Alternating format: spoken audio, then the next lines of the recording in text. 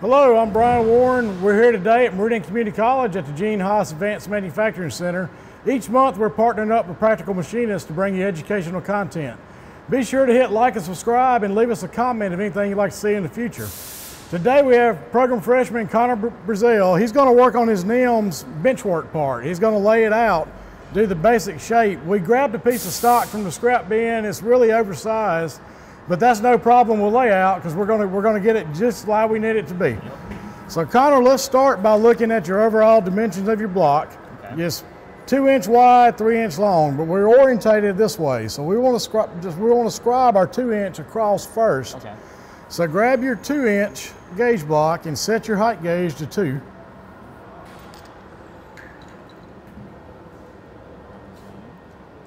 You want to unlock your thumb screws, and when you set your height gauge down on the block, you want it to be lightly set. You do not want to put a lot of pressure on it, because if you do, you're going to be inaccurate with it. The gauge block should not, the height gauge should not lift off the table when you set it.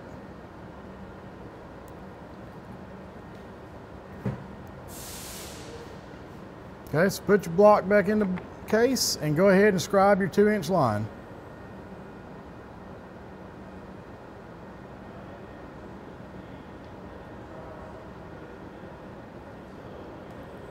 Good deal. Now we want to turn our print as if we're looking at it like this, and turn your block in the same rotation.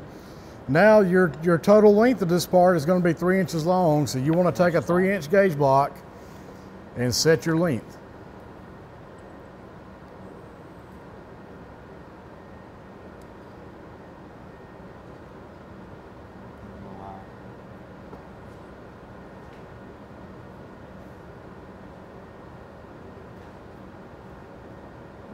And I would just start just a little past that line and go across.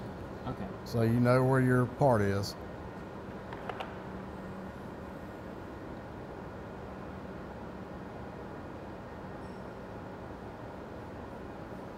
Okay, so ultimately when you're done, we're going to saw cut this material off, save it for another day. We'll mill this part off and you'll have a 2x3.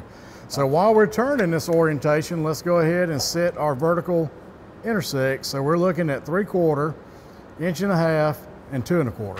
So we're going to scribe 3 lines, and I would start just a little past and go each one so you don't get confused. But something important when you're first starting to use gauge blocks in layout is to make sure you have a pair of calipers or something handy that you can check the orientation of your gauge block to make sure you have it turned the right direction until you're more accustomed to using it.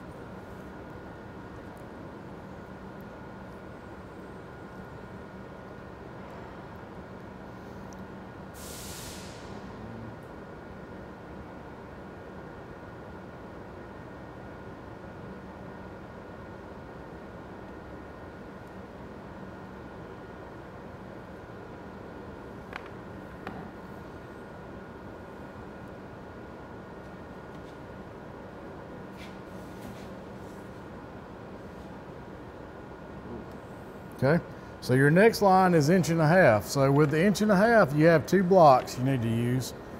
Now this is where we're going to ring our gauge blocks together. Now this is an economy grade set just for training, but they still will ring, and because these are ground so flat, if you put a little pressure and slide them together, it displaces all the air between them, and you get a really accurate stack as best you can for the grade of your gauge block.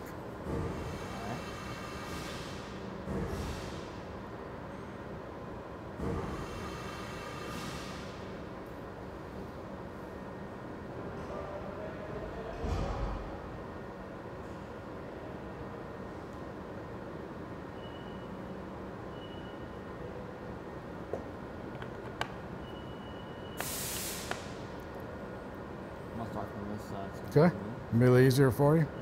1.5 inch line for the second intersect. All right, so our last one, look on your print, it's 2.25, which is 2 1/4. So you're going to want to get your 2 inch, and you're going to get your 1/4 inch, and you're going to want to try to ring those together so they stack. Make sure you got it turned right.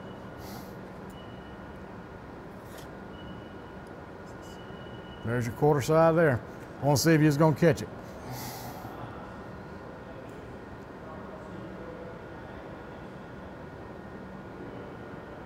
Okay. Set your height. There we go.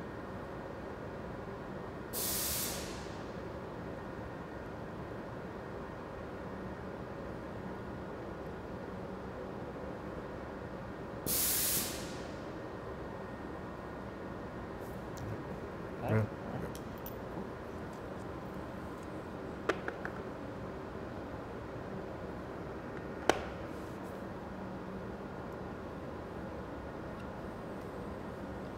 Now I'm noticing there's a line here. Okay. Actually, what is this? I think it's just a part. Yeah, so that could get you confused a little later on. So you want to take some blue dye and blank that out when you're done. Okay. All right, so we're going to turn this orientation. We're also going to turn our print. So now looking at it, we have 1/2 inch, 1 inch, 1.5 inches. So we're setting this direction. So your first one is 1/2 inch. So you want to intersect this first line at a 1/2 inch.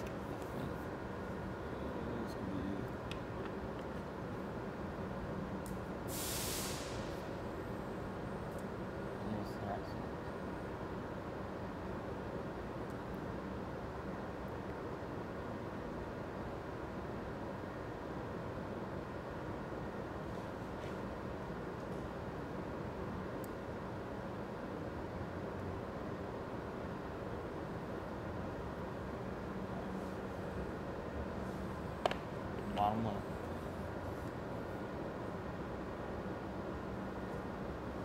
Okay, your second line intersects at 1 inch. So you want to set 1 inch, make sure it's turned right.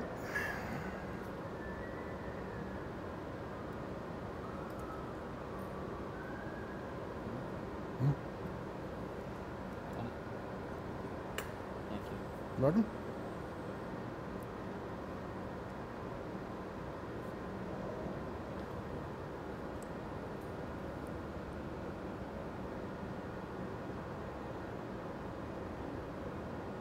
Too much.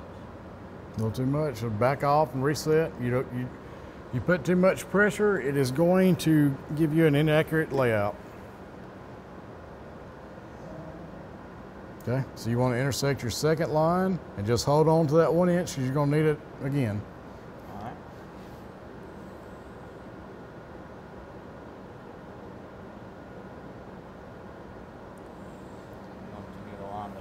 Okay, so your last intersect is at 1.5 inch. So you want to ring these two together.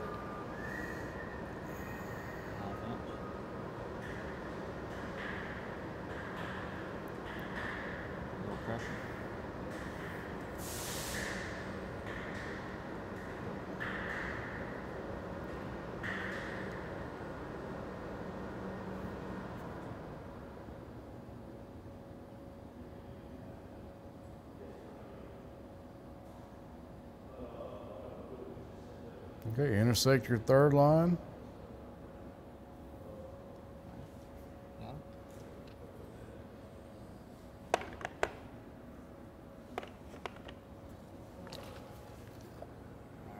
All right, so now I can give you a little bit of advice here because that fourth intersect is going to end up biting you when you get to the machine. So I would go ahead and I would take that and just kind of blur it out so you know not to center drill anything there. Okay. All right, well, we hope you enjoyed this video. Be sure to hit like and subscribe, leave us a comment, and we'll see you next time.